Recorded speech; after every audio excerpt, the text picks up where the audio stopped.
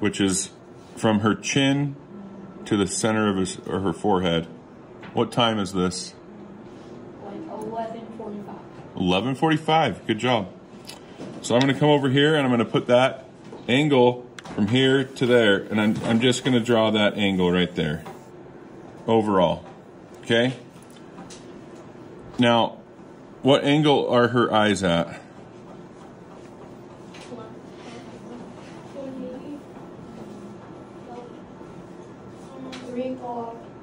Nope. 2:45. This would be 3 o'clock. They're actually just a slight bit tilted. Okay? So that right there is the tilt of her face. And so if we have a object that has a perfect line going down the center, and we have a line going across to the eyes, and this is the front of her face right here. In order to get that, what are we going to have to do? We're going to have to tilt it like this. Do you see that? So instead of being flat, looking straight at you, it's turned and tilted towards you. So now we have that awesome angle. So now we know what we're dealing with. Now that we have that, the next thing that we do is we need to understand what's underneath in order to be able to draw what's on top. Okay? So underneath, if you look up at the board, you'll see the beautiful skeletal Jolly Roger that I drew earlier. So we know we have a circle for the skull that goes underneath the nose. So if this is the eye line, we can actually make the nose line right here, and it's slightly off center because it's tilted. So from there, we can identify the overall circle. And you'll notice that most of it's on, if we put this line back where we had it, most of it is on the right side. Do you see how most of the circle's on this right side? So it's going to be sitting right here. This right here is the side of her head. And then the jawline comes down like this and comes across and back up.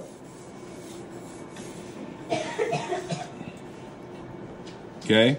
So now we know where her head is. And everybody has that, right? Everyone's drawn that? Okay, now that we know where her head is, we know where her eyes are, we know where her nose is, her forehead right here. So now we're going to look and see that her head, we can see the top of her head quite a bit, right? So what we're going to do is we're going to extend out and make it so that the top of her head is tilted. So we can see the top of her head. And we're going to draw the part in her hair. What time is that? 1 o'clock? Okay, and look where it goes. It goes to the outside edge of her eye. So if her eye is sitting right here, and it goes right there, that's her part. And then it tilts right here. So it's going to go up and then flat. So that's the part. And then from there, we can go and do the shape of her hair like this. It goes up, over, then straight down. And the dark part of her hair matches the curvature of her face.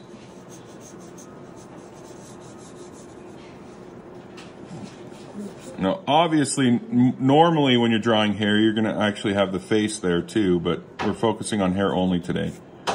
So this part of her hair drops pretty drastically and goes all the way over and then swoops and then this part of her hair comes out of underneath there, and it swoops. So get those swoops in. And this part of her hair comes and swoops. So you want to get all those swoops in. This one swoops over and curls. You can't really see what I'm doing there. Let me move it up a little bit. There we go. Swoops and curls like this. And all I'm doing is I'm drawing some basic guidelines where I see her hair. And it's just a quick sketch. It's really sketchy. And these, there's a swirl right here that swirls up. And this, notice how far off the skull I'm putting this. Because the hair is pretty thick. Girls can, and that's what this is doing. Plus, I think she has some extensions. I don't know. I could be wrong. And extensions also swoop off your head too. Okay? All right, so there's the gist of all of the hair. The hair where it needs to go. And I didn't draw hair. So the first dark shape that I'm going to identify is right next to her face. It has the darkest shape is what you start with first. So it goes up, it comes in, goes like that. So there's this little space right here.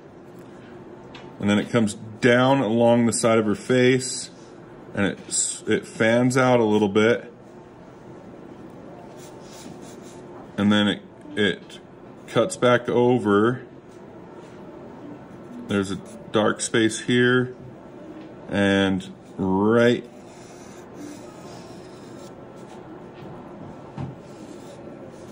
here along her chin there's a dark space. And what I'm going to do is I'm actually just going to take that, since it's the darkest dark, I'm just going to make it black. It's the darkest dark that we have in this picture, so I'm just going to just fill it all the way in. Notice how there's a space that I left right here that's not darkest dark. Okay? Then I'm going to squint at the picture again. There's a darkest dark area along this part, along the part. And notice how I'm not making it even. I'm kind of pushing it around. Then there's also one on the other side. Darkest dark on this other side.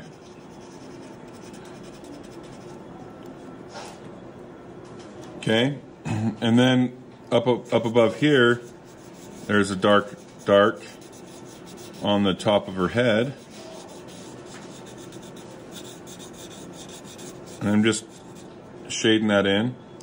And then there's a dark area that comes right here. That's pretty dark right here. And then down right here is, don't go dark, just go mid-tone, but kind of dark. Let's do a 6 right here along this section. Do you notice the difference in value? It's quite a bit different, right? So this is the dark, and this is like a 5, 6. Okay? And then,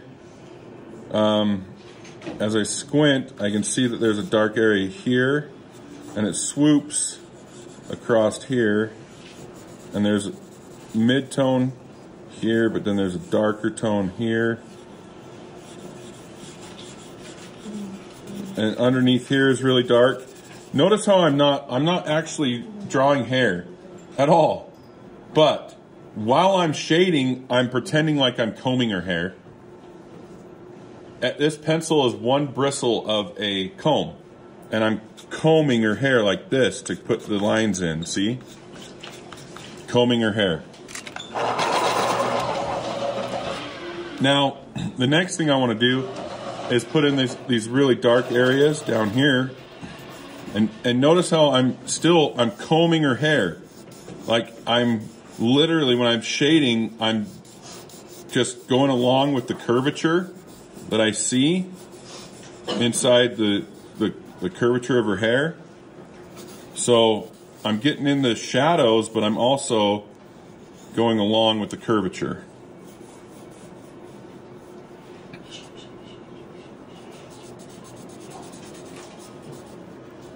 Then I find some darkness over here. Goes up here. And there's a whole section, like I'm going to actually draw this whole section right here. And it comes down to a point. And once I know that that's all dark, I'm actually just going to take and comb her hair back and forth and fill that in.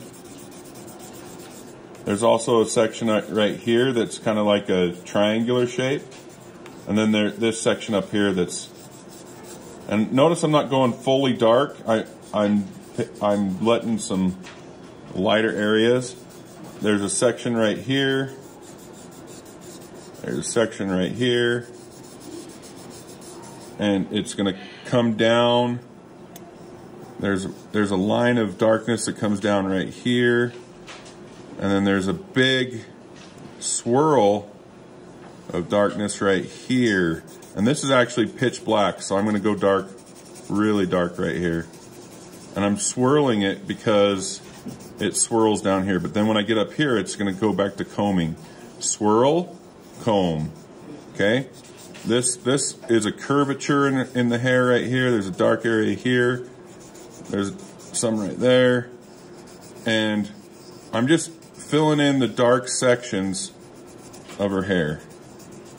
And you're like, Mr. Sheffer, what is going on here? Because that is super messy. That doesn't even look good.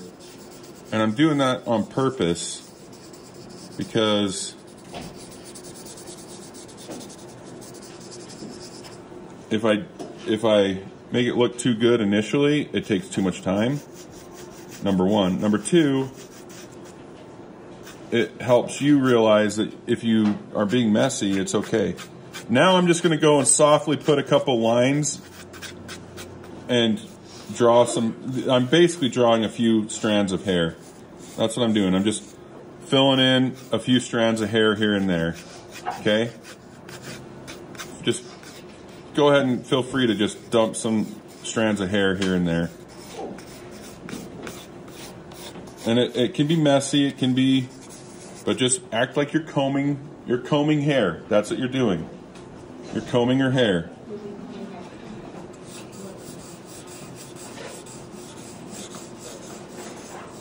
And you're gonna comb her hair, make it look nice. Perfect and good.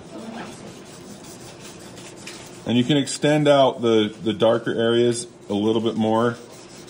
Like extend them and pull them and push them based upon what you see in the image that you're using. Okay? And now, have we drawn hair? Yes. We did. At the very end, I said add some hairlines. But initially, all we did was shade in dark shapes and draw shapes. Okay? So now that we have all these dark shapes in, we grab our magical drawing tool, our finger or a paper towel. With this much shading, you want a paper towel. I'm thinking tissue or a paper towel. So I'd grab a tissue or a paper towel.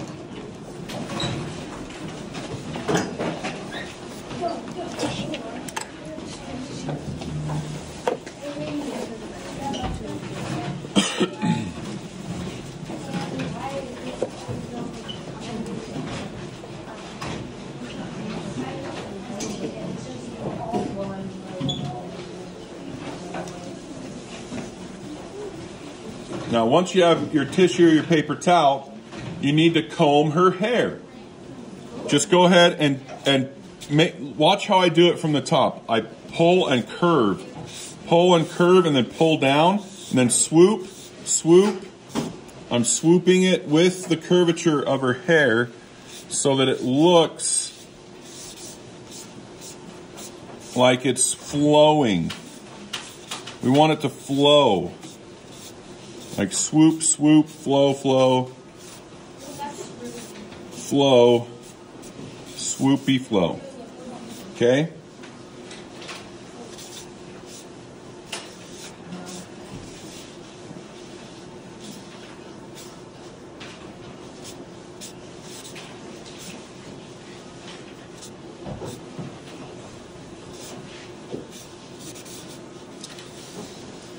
And you don't have to worry about the face.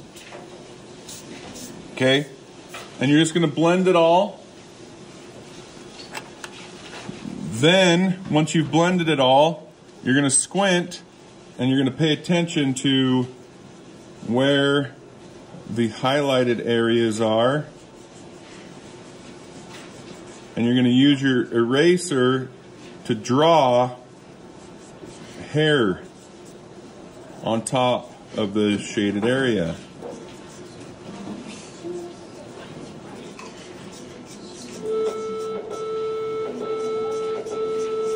Notice that I'm combing her hair again in the same manner in which I did the shadows, and I'm not gonna go back and forth. I'm gonna comb in one direction and start over at the beginning, so that as I'm pulling, it's gonna put highlights, and it's gonna make it so that those highlights are in the right places.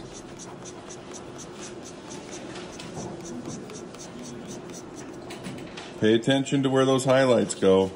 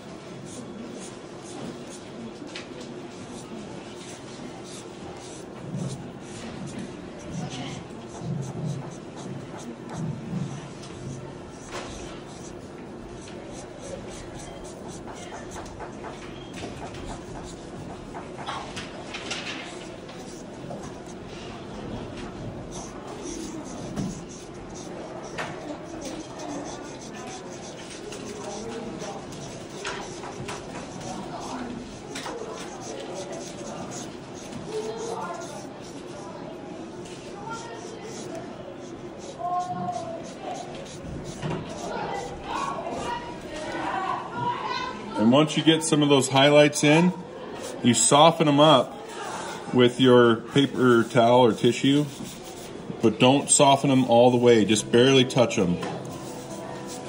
And then you're gonna go on with your pencil at the very end, and you're gonna put the darkest darks back in.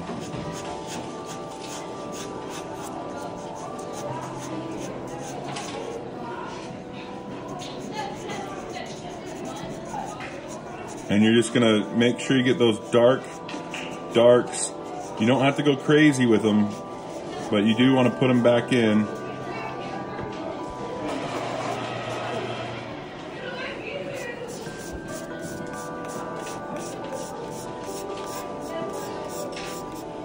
So that it makes the rest of the stuff pop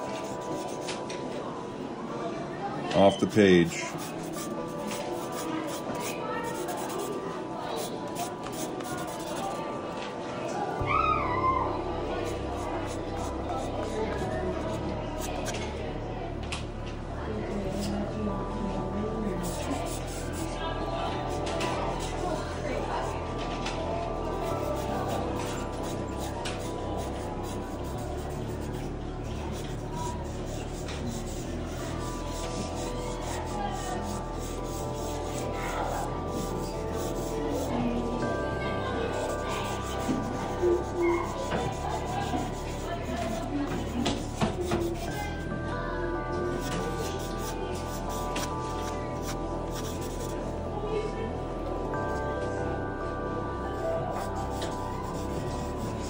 And this is when you actually start doing the detail. Like, you try to make it look like the curls in her hair and that kind of stuff.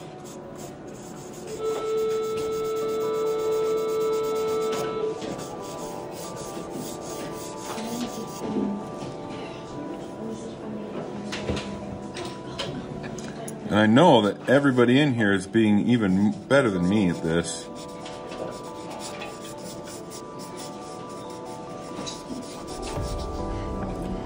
Because you have to be professional to be in this class.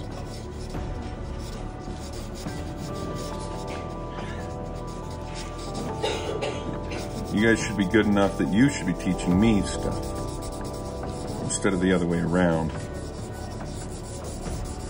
Which is actually usually how it goes. Teachers learn from their students quite a bit.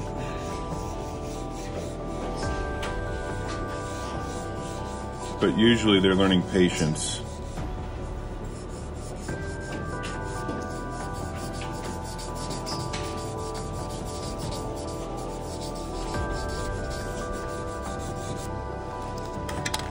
And I'm just going to do one final swipe to kind of soften everything.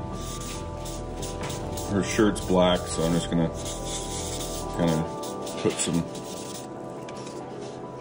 texture down there. And that is one way to do hair. Look for that.